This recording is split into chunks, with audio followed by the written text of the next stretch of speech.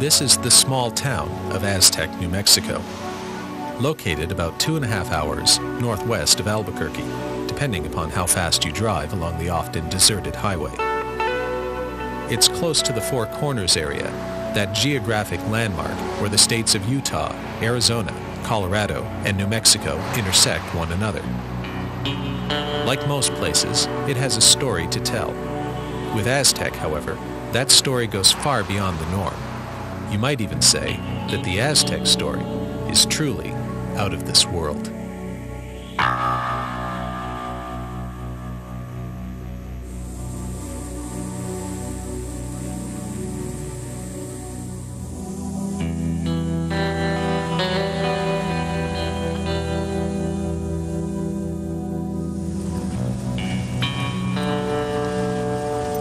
These days, if you told a friend that you were off to New Mexico to visit the site of an alleged flying saucer crash, that friend would probably assume you were headed to Roswell. For the past 3 decades or so, this has been a pretty safe assumption, as the Roswell incident has become an integral part of American pop culture. But travel back in time to the late 1940s and early 1950s, and your friend would have assumed that you had a different destination in mind. Because long before Roswell became the most famous UFO incident, there was Aztec, the first of the crashed flying saucer stories. The gist of the Aztec tale is that in 1948, a flying saucer complete with anywhere from 14 to 18 bodies crashed in Aztec, New Mexico, and recovered under cover of high secrecy by the US military. And in various formats and permutations, the tale's been circulated for the last 50 years. Some people consider it to be an outright hoax. Some people are sitting on the fence.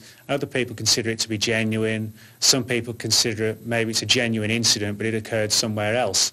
The timeline of Aztec would be a report from the oil field workers a little after 5 a.m. on March 25th, 1948. Basically, the first report came in as a large brush fire on a mesa off of Hart Canyon Road. As the oil field workers got out there, they discovered a large disc, approximately 100 feet in diameter, sitting on top of a mesa. That had nothing to do with the brush fire, but because of the oil drip tanks out there at that time, people from El Paso Oil Company were notified that they should get out there to investigate the fire and any subsequent danger it could pose. Upon getting out there, they noticed a large disc on the mesa. Military showed up later that day, late lunchtime, early afternoon. The one local law enforcement officer had warned the locals that the military would be there eventually, that they had been notified.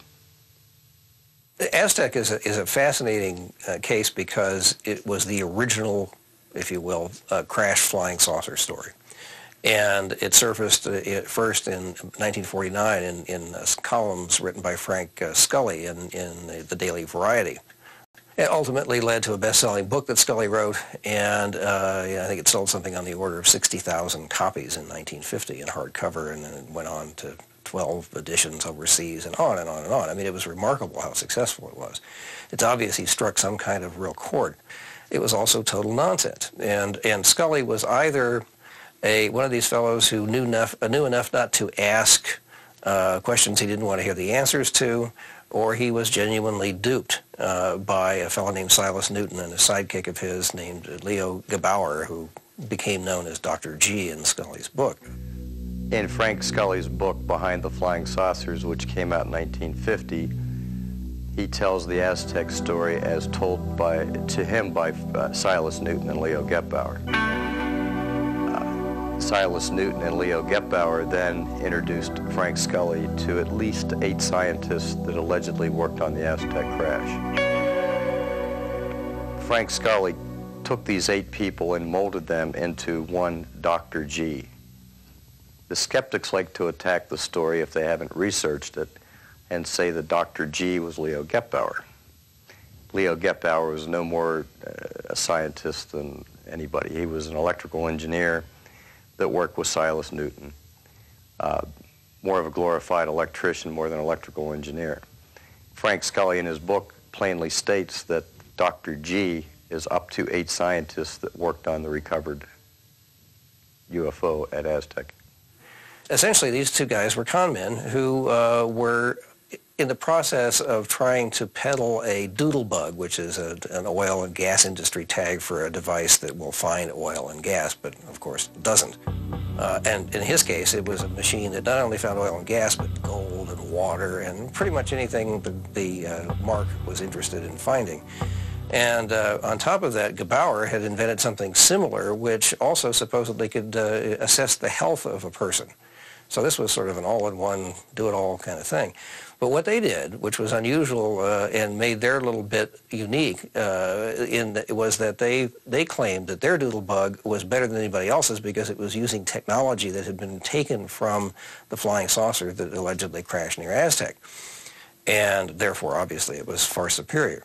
Dr. G, our friend Gebauer, was supposedly a magnetics expert who was one of those called in by the Air Force when the saucer was tracked to ground near Aztec, where it floated to ground, not actually crashed, and presumably disabled by a high-powered radar somewhere nearby. Such was the claim. Anyhow, the whole thing was a total con job. And it was quickly recognized as such and then really exposed in detail in 1952 by J.P. Kahn, who was an investigative reporter. I think he was with the San Francisco Examiner, if I'm not mistaken. And he did a 4 or 5 month investigation in detail, including managing to con the con man out of an example or a sample of the mysterious metal that the saucer was made out of. It turned out to be the sort of stuff that you made pots and pans out of, actually. But, you know, he was a very, very, very sharp reporter who did a really good job. And True Magazine published his article in 1952 exposing these guys.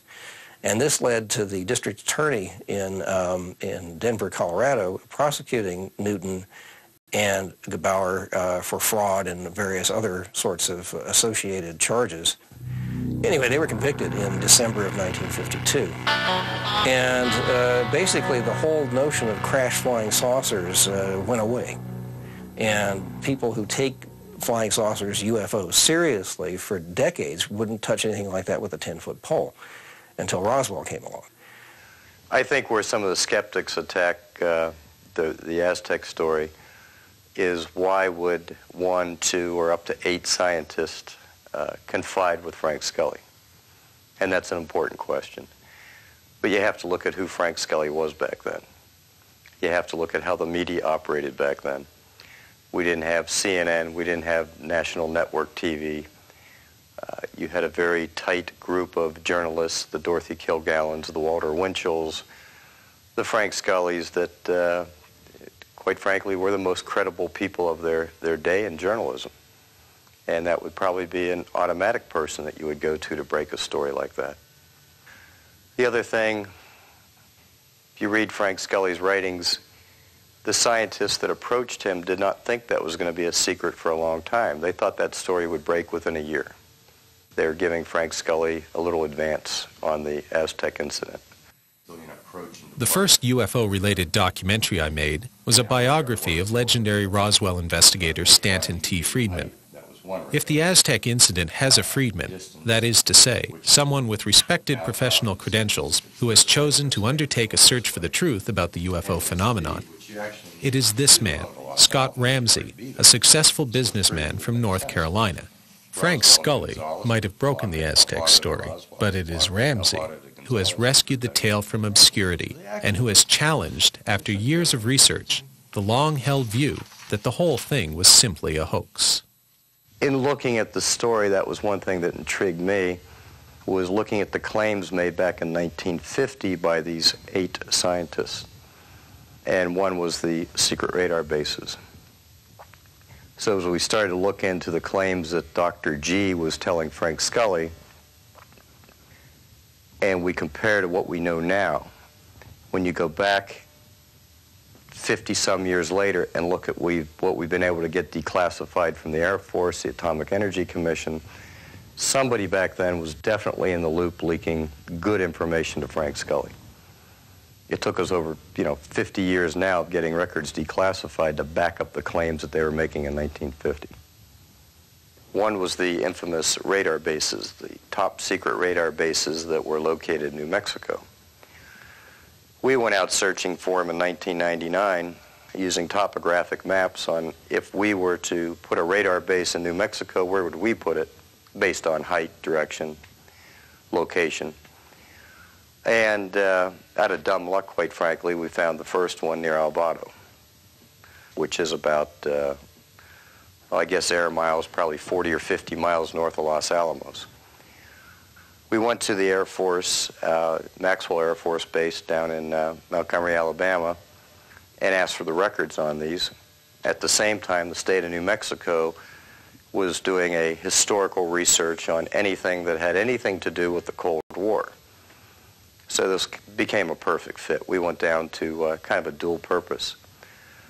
They released the records, but we had a problem. The Air Force bases under the radar bases under the Air Force didn't exist till 1950. Well, we couldn't tie that to Aztec because Aztec, of course, was 1948. Looking at the records in great detail, we saw things like the first quarterly report for their capital expenditures. They needed a roof, they needed a water heater, they needed some improvements in electrical work, mainly some transformers. And we asked ourselves a question: if this base was just built, why would they be needing to requisition a water heater, a new roof on a building, and new transformers?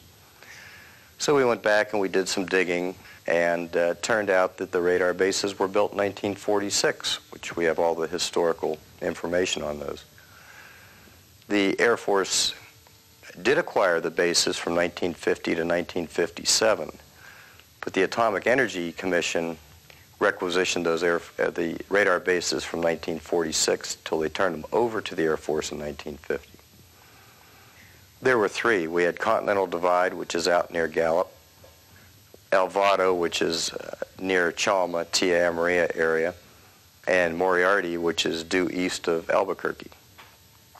That put up a perfect triangle around Kirkland Air Force Base, Sandia National Labs, and Los Alamos, which was the main purpose of those radar bases, was to protect those Atomic Energy Commission installations.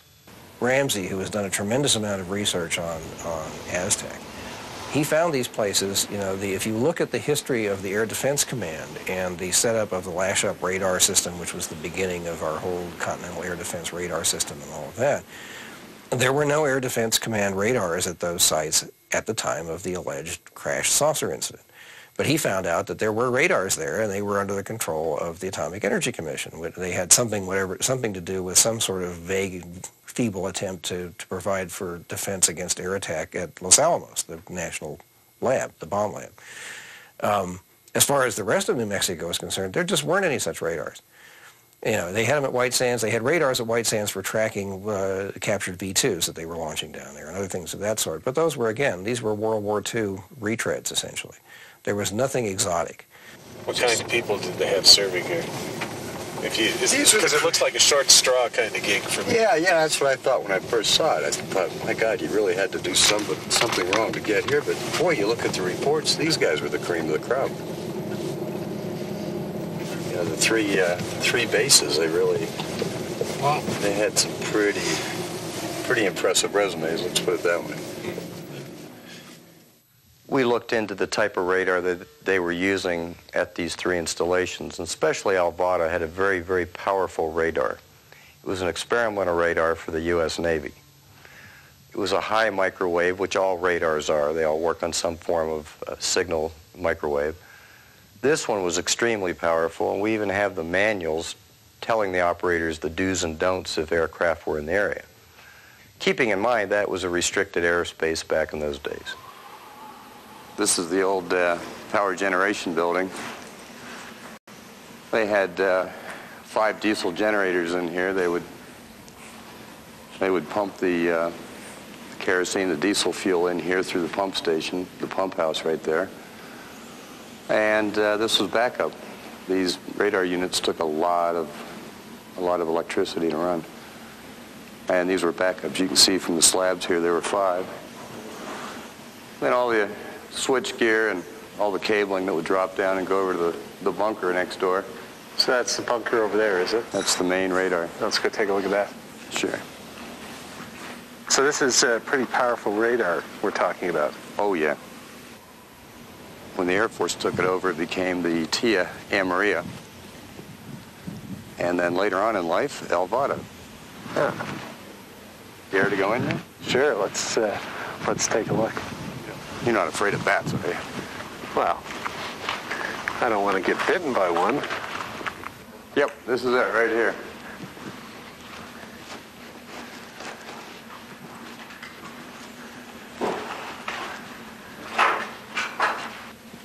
Probably won't want to go back in there. Probably not. I guarantee you don't. And so people speculate that the radar here was powerful enough to interfere somehow with an alien spacecraft. That's a theory. And might have brought it down. Mm-hmm. And they would have had similar radar stations, I assume, down by Roswell. They had one in Corona, and if you read the historical reports we were going through last night, they also had one down at Walker, which was Roswell. Right, right. Coincidence? Yeah, maybe, huh? If these guys came flying across millions upon millions of miles of space, if they flew from, or billions if they came from another star and a planet around another star, is it likely that they wouldn't be shielded against the kind of feeble radiation that would be coming out of our radar sets? I mean, how likely is it that they would have forgotten about that particular part of the spectrum? And then they get here and they get shot out of the sky. And people are saying, oh, they're dropping out of the skies. What is all this business? How could a sophisticated craft from far away crash? You know, we had 2 shuttles go, too. Very sophisticated craft. I think they may have run into the unexpected, whether it was a radar beam or all kinds of other things. Accidents happen. That's the way it is. And I think if you look at the mothership descriptions, these huge monster UFOs, if you will, which are seen to have little ones going in and out of them, one big vehicle could carry a whole bunch of these little vehicles. And if they lose one, they lose one. Okay. Explorers, Magellan didn't make it around the planet. His ship made it. He didn't make it. I think that Scott Ramsey has been a forerunner in this and has done some excellent research. When he started, there were a lot more skeptics than there are today. There were a lot of people who said they were crazy, that this was just a scam, there was nothing to it. And he's proved that there were radar sites, secret radar bases that were sending out microwave rays, microwave beams that could have knocked a flying saucer out of the sky and caused it to crash land north of Aztec. And he's proved that fact. So that gives it a little bit more of a validity to me, that there's some truth to these theories when you start getting the government documents in your hand. Another intriguing fact is that the FBI file on Leo Jabauer, which has been declassified, the entire file runs for 400 pages, of which only 200 have been declassified. And many of the documents contained within the withheld material are classified for reasons affecting national security and the defense of the USA. Now, it's one thing for someone to be arrested and convicted for scams and cons and things like this, but it's a big leap for someone to be a con artist, then to find that the FBI considers them a threat to national security. And so this sort of begs the question, do the withheld documents contain far more on the Aztec case than has been published and put into the public domain by the FBI? I think the fact that those files are still classified might be the result of 2 quite different things. One is that they really were involved in some stuff and had some information that for whatever reason they agreed not to talk about, but the FBI pressured them and so forth. That's certainly a possibility. Another is the general FBI attitude, the old J. Edgar Hoover attitude about keeping track of people and getting files and, you know, having power over them. And I don't know which it was. Newton was sharp, no question about that. Whether he stumbled across some things that he shouldn't have stumbled across, I don't know. A number of FBI documents make it very clear that the FBI and the Air Force at the time were following Newton and Jabauer very, very closely and were literally listening on their every word, were going out to conferences and lectures that both men were speaking at and wanting to know what the truth was behind the Aztec case. Was it a genuine incident, or was it simply a concoction of these two enterprising con men? It's possible there's something in there that would bear on this and give us some answers, and maybe they would prefer, for reasons which may or may not be legitimate, to keep that quiet. Certainly we can't say, oh, this is real because these con men told this story. But because con men told the story about Aztec doesn't mean that there wasn't an Aztec story to be told, a genuine one, a legitimate one. You have to be real careful about this guilt by association, or genuineness by association for that matter. Con men, government cover-ups, conflicting stories. If there was a theme song for the investigation of the UFO phenomenon, it might well be the Beatles' The Long and Winding Road. The Aztec case is the perfect example of this, both figuratively and literally in the case of Hart Canyon Road, which leads to the alleged crash site. In looking at the story, one of the things that's come under scrutiny is the fact that the skeptics on the Aztec incident claim that the Hart Canyon Road did not exist in 1948. We know it did now. That would have been the stagecoach road back in the late 1800s on the way to Durango. If you go out to the crash site today, follow Hart Canyon on the old stagecoach route, you come up to what they call the Arkansas Loop or the Arkansas Bend. And on top of that plateau is a road cut through, allegedly by the military in 1948, to get the recovery equipment, the cranes and whatnot, down in there to retrieve the craft. So this is the mystery road. This is the mystery road. Tell me about the mystery road. Well, this road, unless it shows up on recent maps, has never shown up anywhere. Right. This is the road the military, or whoever the recovery operation was, allegedly cut to get back here to retrieve the craft. Okay. And this was in March 48. That's right. And this road, now most of the roads around here, you were telling me, it's oil roads and stuff like that. They're marked on the maps, the USGA maps, is it? USGS, yeah. Right. And this road wasn't marked on any of those maps until, if it is marked at all, until recently. Very recently, right. So we've got a mystery road. Yep. And over here, we've got a mystery cement block. Concrete pad. Now let's go take a look at that then. Very good. Tell me the story behind the mystery slab of concrete. Well, it really makes no sense why it's even here. It's on the average 9.5 inches thick. We did a core sample right at about a year ago. What we're trying to establish is how old the slab is. Sure. Does it fit into the time frame of 1948? We've got rebar heavily fortified, 9.5 inches thick, rebar all through it. Early skeptics said it was a well cap. We've rolled that out. Obviously, if we had drilled through it, through the concrete, if there was high-pressure natural gas under there, we'd know it. So that's what they say. The skeptics said a well cap for natural gas. That's right. And there is gas and oil around here. Yeah, all over. Yeah. But not on a mesa that's bedrock. You go a few feet under the silt and you're going to hit bedrock. Okay. The grouting is of local, it's indigenous to the area. So they didn't truck it in, they just kind of got it. They just used what was laying around here. So if you're coming down the road, you're in a, chop, you're in a hurry, cutting a quick road, something's happening real quick, you just pull what you can find. That's right. From the local area, okay? Bring your Portland cement and your forms and rebar and be done with it. Now what's it doing here though? Why, if there was a crash site and all of this, what is this? When they cut the road, as you can see to this day, it's very silty. They had trouble with one of the crane arm supports, one of the legs of the crane. And the story goes they had to pour this because the leg would just keep going into the silt, which, as you can see around here, is still a problem. Sure. I mean, if you can just walk over here and take a look at the silt. I wouldn't want to put a crane on that. Nope. All right. So you got a mystery road. Yep. You got a mystery slab. Roads allegedly cut by the military to come in here. Crane slabs allegedly put here to support, or the slabs allegedly put here to support a crane. Yep. What's the crane recovering? Allegedly. A flying disc, allegedly. A flying disc. Now, where's the flying disc? All right. Well, we don't know where it is now, but where was it back then, allegedly? About 200 yards straight through. Well, let's go take a look. Works for me.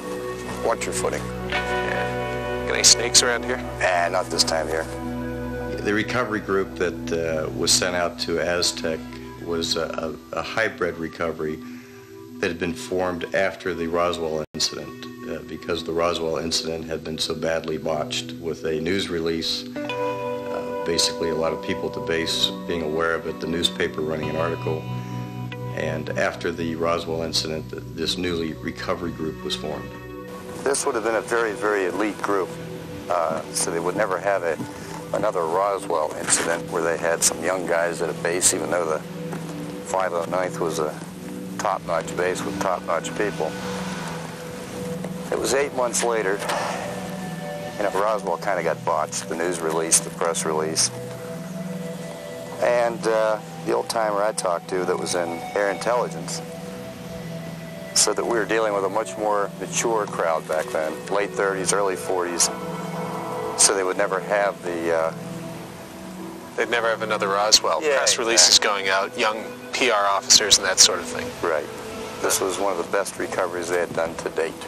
I think Aztec is certainly part of the cover-up. I think after Roswell, they got much better at covering things up, making sure that they monitored flights of vehicles so that they would get there first, remembering that New Mexico is not highly populated. I mean, today it's less than maybe 2 million people in the fifth largest state, mind you. I think that the government made it a strong policy. They set up MJ-12, and they put the clamps on. And part of the keeping secrets is to lie and misrepresent and misdirect. That's standard practice. Again, New Mexico, when the first atom bomb was exploded, July 16th, 1945, it was seen from 100 miles away. It was a pretty big bang. There were articles in the newspaper. Ammunition dump blows up. Nobody injured, fortunately. I've got some of those articles. They got good at covering things up.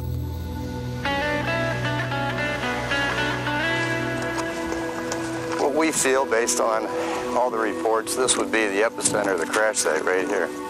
It was virtually intact. Right. So was it a soft landing? Was it a crash? We don't know. Now, there's a plaque over here. So this is a commemorative plaque of the alleged incident. Recovery at Hart Canyon. On or about this site on March 25th, 1948, the spacecraft of origins unknown crash-landed on this mesa. The 767th A&W radar base in nearby El Vado, New Mexico, tracked the errant landing to this site. A high-security recovery operation took approximately 2 weeks, with all remains being taken to Los Alamos, New Mexico, for scientific study and evaluation by some of the world's leading scientists. And Los Alamos is what, 2 hours from here? 2.5? Yeah, about 127 miles as the crow flies. Sure. The recovery of this craft by the U.S. government and military was one of the most secretive recoveries of spacecraft with origins unknown since the similar recovery in Roswell, New Mexico, 8 months earlier. Sadly, all occupants, as many as 16, died as the result of this crash, making full disclosure of both purpose and origination all but impossible. That was put here in 1999. 3 years after the symposium started. 1 year. Oh, right. Yeah, 1 year. 98 was the first year. Right. So this is it. Not much to look at, but No, not really. Who knows what happened here? A lot of twisted dead trees, a lot of broken off trees, and a big open space that about 35 feet wide, 110 feet long. The only question is, What crashed here? did anything crash here? Yeah. All right. I love visiting New Mexico, not just because I'm interested in the UFO phenomenon, but because its vast, empty spaces are so different, so alien, one might say, to my home, Halifax, Nova Scotia, a bustling cosmopolitan seaport on Canada's east coast. Out here, I sometimes feel that I'm at the edge of the world. And yet, there are similarities between New Mexico and Nova Scotia. Friendly people, for example, that might not be readily apparent, but which do exist. These common elements are also present in the Roswell and Aztec UFO incidents, no matter how much the skeptics might tell you otherwise. Let's do a comparison of Roswell and Aztec. Roswell made the front page of many, many newspapers across the country. We had an intelligence officer who was given the release to go ahead and release the information to the press, later retracting it the next day. Aztec, we may have one newspaper article that made it out that has conveniently disappeared out of the archives. You hear the argument, we don't have eyewitnesses at Aztec. Well, we didn't have eyewitnesses 4 or 5 years ago. We have eyewitnesses now. Unfortunately, some are deceased. One key eyewitness that we had, he's deceased now, was Doug Nolan. Grew up in the Four Corners area. At 19 years of age, worked for the El Paso Oil Company. Was in his truck that day, that over the radio, they had an old Motorola radio in the truck, traveling with his boss, Bill Ferguson. They were called on the radio to get out to Hart Canyon because of the brush fire, the infamous brush fire we hear about. Upon arriving at the crash site, they were told by other workers the brush fire is on one side. They were worried about a drip tank getting ignited in the brush fire. Upon arrival there, other oil field workers told them that it's not the brush fire you got to see what's laying up on the mesa. Doug went on to tell us all the locals that were there, the 2 police officers that were there, his boss, Bill Ferguson, who's probably deceased, although we're still looking for him. I had the luxury of interviewing Doug back about October of 2003, and he passed away December 7th. That we have an eyewitness. We have a deathbed confession. Doug had had 6 strokes from June until October. Was very slow and methodical in recalling the incident and appeared to be very credible in the interview. In the late 90s, early 2000, we were contacted by a gentleman, Ken Farley from Bat Cave, Arizona. And Ken wanted to talk to us. He was in very bad health. Randy Barnes and I met down in Phoenix, rented a car, drove up, interviewed Ken for probably 3 hours, took very good notes.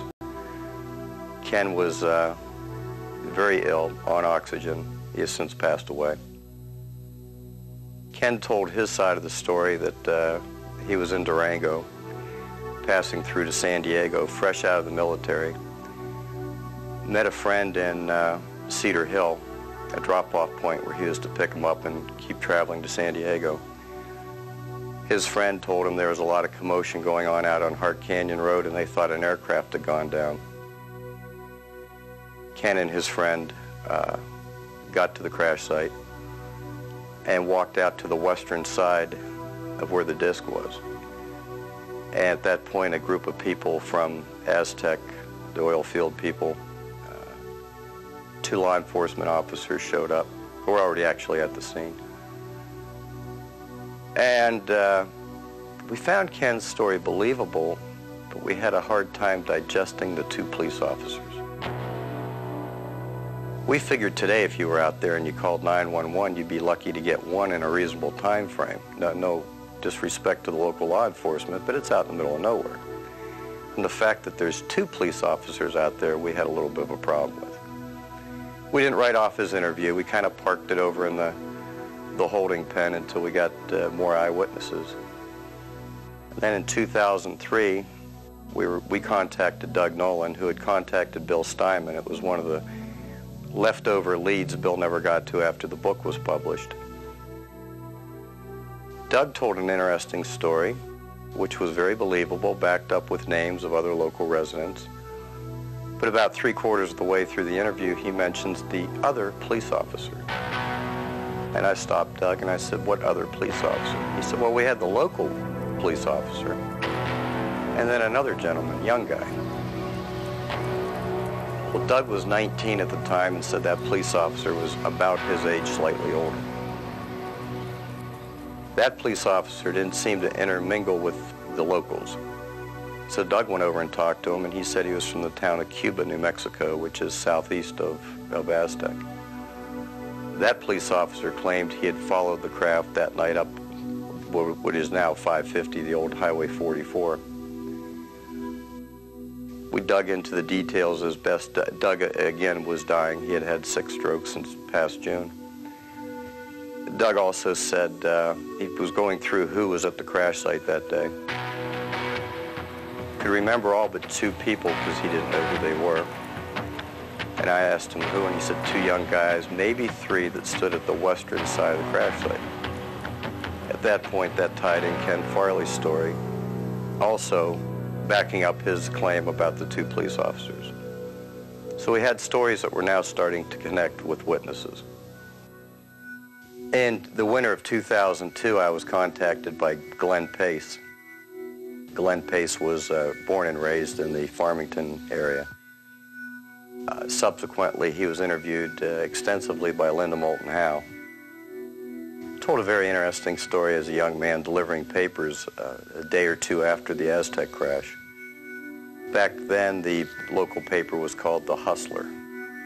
Since then, it's now the Farmington Daily Times.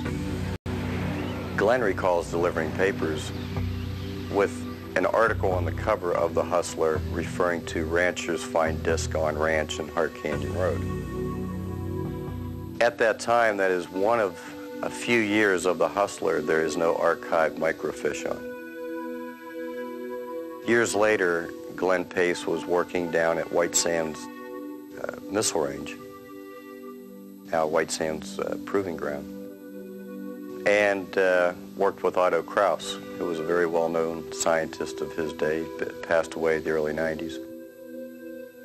And Otto Kraus asked him where he was from, and when Glenn said the Farmington area, night after night of working out on the test range, they got to know each other pretty well. And Otto said that he was somehow involved in the Aztec UFO recovery. And doing research and looking into Otto Kraus's background, I believe he would have been somebody you would have included in that. He was a very brilliant man of his day.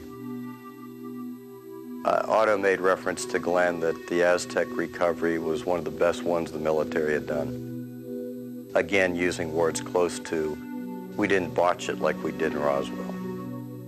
March 27th of 1999, I was contacted indirectly by Fred Reed. He had contacted the Daily Times and the Aztec Public Library and sent a very nice letter. He had attended the 97 symposium. And I subsequently sat down on the phone and talked to Fred for quite a long time. In 1948, he worked for the OSS, predecessor to the CIA. And Fred and his crew was dispatched to the Aztec crash site. After the crash was removed, matter of fact, there was no discussion of a UFO or a flying disc. They were told to go out and do a final cleanup of the site and to absolutely map and survey with great precision the entire area. Yeah, when talking to Fred, I asked Fred, well, what were your thoughts? What did you think when you and your crew got here? And he said, actually, we thought a plane had crashed, which would make sense with all the air traffic over the state of New Mexico military at that time. He described the mesa back then, having just been there a couple days before, looking back to 1948, that there had been large equipment out there, which they were told to not really re-landscape, but kind of retexture, get rid of all the heavy equipment tracks. Clean up anything left behind, K-ration cans, whatnot, which, by the way, later we did find some 18 inches down in the soil. Map the entire area, make sure a cleanup was well done, nothing left behind, and move on, which was not unusual for his group in the OSS. Years later, Fred was talking to some senior officers on what happened out at Aztec, and it was eluded that it was a rather large flying disc. They never came out and said that. It was a gentleman he befriended that was senior to him. But interesting, that's they were actually sent out to do a cleanup. And some of the interesting things that Fred enlightened us with, we've always had a question of the cut-in road, the mystery road, and the concrete slab And Fred said in 1948 it was quite evident that that was a fresh cut road. And the concrete slab, which again was used to aid a crane leg, support leg, to get some object off the mesa. Fred and I made a date to sit down and have lunch and go over his service records and kind of go into the story a little bit more. And unfortunately, he died of a massive heart attack about a month later. He died in March of that year. April of that year. A lot of skeptical people will come up to me and others and say things like, well, you know, do you really think that the government or any government could hide something as monumental as aliens for 50 years? You know, you give them too much credit. They're not that good. Our governments are not that smart. They can't keep a secret. You hear this all the time. I think that's utter nonsense. I think to ask this question betrays a real lack of understanding about how secrecy operates. For instance, to answer the question, can such a secret be kept? The true answer is yes and no. It's really both. It is yes, first of all, in the sense that secrecy protocols within the military in particular are extreme. Penalties are extreme. You sign away your constitutional rights in many cases when you are exposed to very, very sensitive classified information. And in many cases, this is binding for life. So it's not that easy to go talking about what you've experienced. But the answer, in a sense, is no, in the sense that leaks do occur. Leaks have always occurred regarding UFOs, right from the late 40s right on through to the present day. Stuff gets out. That is true. However, the real issue is if you're trying to manage this problem and you're trying to control the UFO problem, the real problem becomes not to slam that lid down 100% because that is impossible. The real issue, it seems to me, is to neutralize or make useless information that does come out. How do you do that? One of the good witnesses that we've located who wishes to remain anonymous is a gentleman that I divulged to you. And he was not at the crash site, but worked behind the scenes out of the Roswell Army Airfield. Basically, his job was to review personnel records of the up to 200 people that worked on the recovery and to make sure that their personnel files would not reflect that they were at the crash site. In other words, making sure that if years down the road somebody made that claim that they could show through their personnel files that they were nowhere near the area. Like the Jesse Marcel case of Roswell, this individual didn't find us, we found him. Apparently, a lot of the UFO reports that were not going to Blue Book, that were going to this Air Force intel, were going to him. And as luck would have it, when we found him, he was still alive and was up until a few months back. The skeptics maintain that this is all hooey, that you could never keep a flying saucer crash secret, that someone, whether on the recovery team or a civilian witness, would talk about something as big as Roswell or Aztec. But would they? And if they tried, who would really be listening? One of the most intriguing ones I investigated occurred in early 1964 and involved the recovery of a small triangular-shaped object from a Midlands forest. And in this particular case, I tracked down various witnesses who recalled seeing military cordons and police cordons turning people away from the area. One witness who stood out more than any other literally stumbled upon the recovery scene of this object, which was being loaded aboard a military transport vehicle. And he was treated quite roughly by the military, had his camera and film confiscated, and was warned not to talk about this incident. This was February 1964, and he spoke to me in September 1996.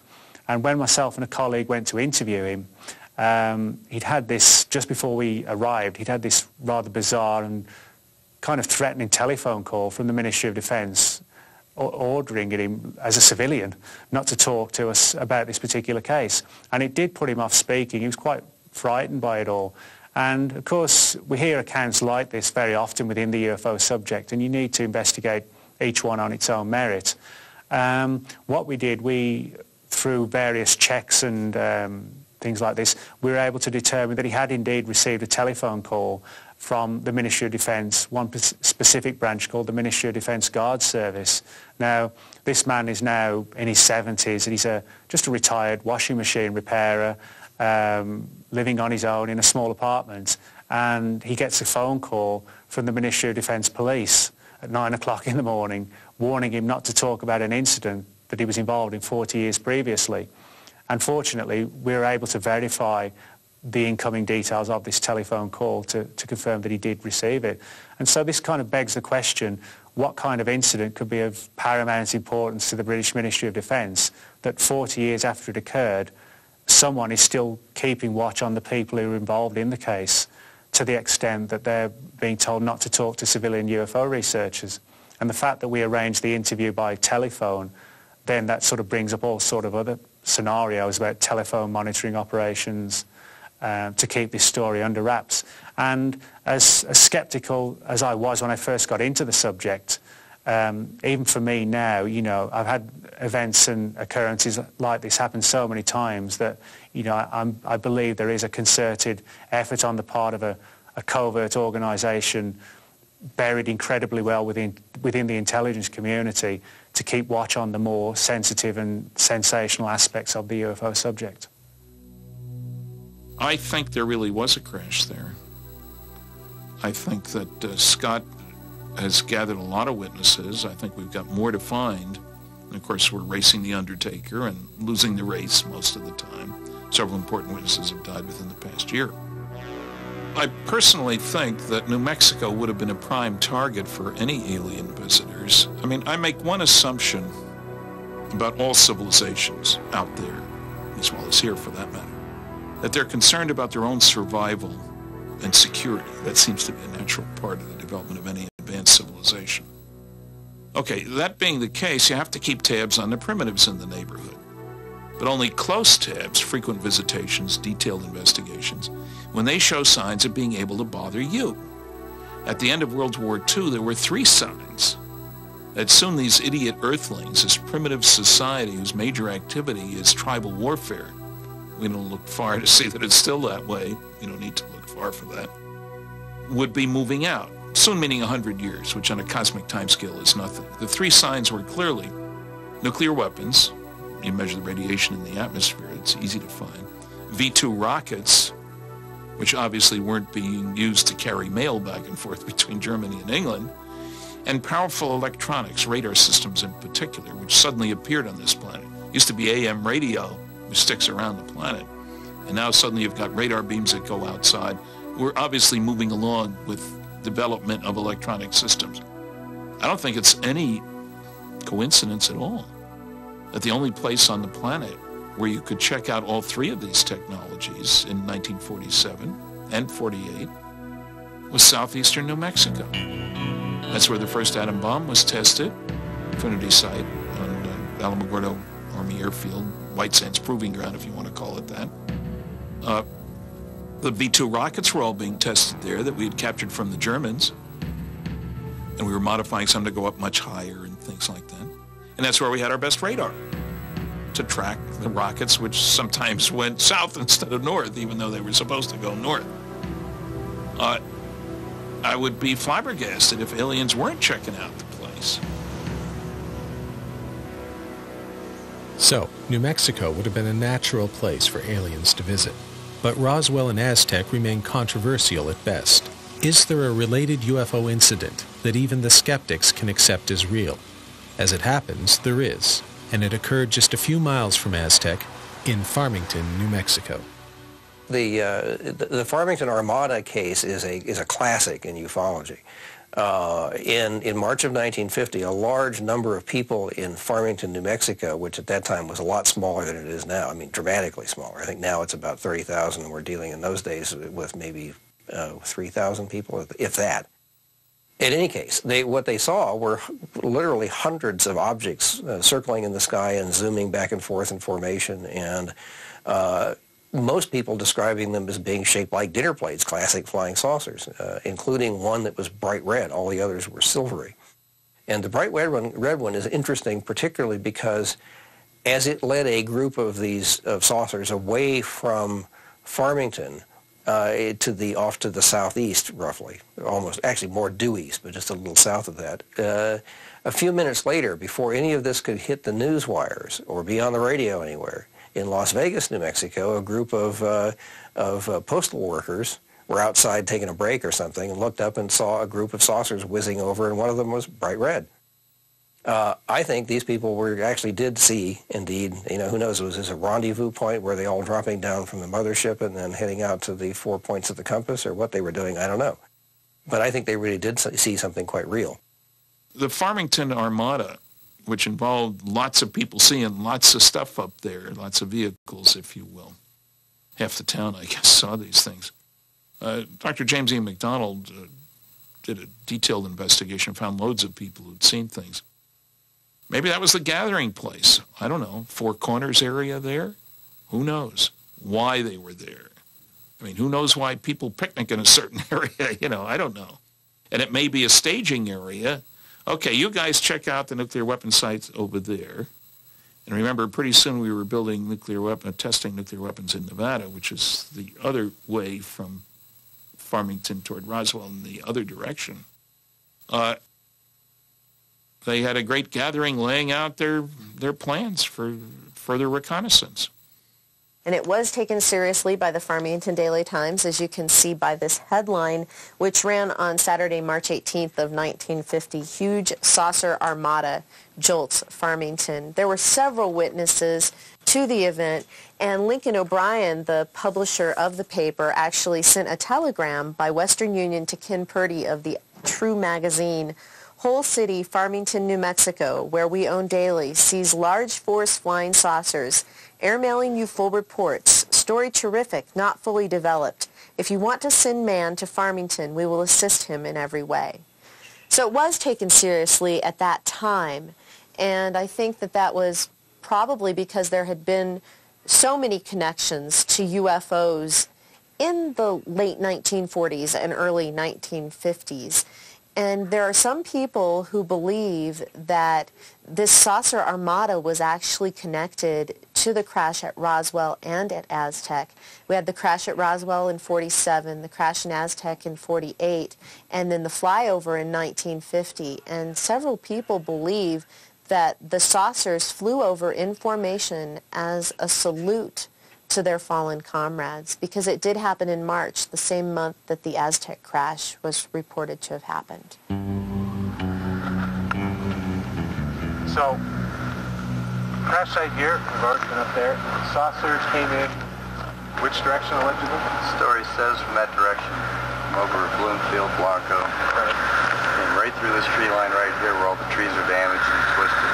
And came to rest right in here. Down in here. So there it is, the Aztec UFO incident, the first of the crashed flying saucer tales.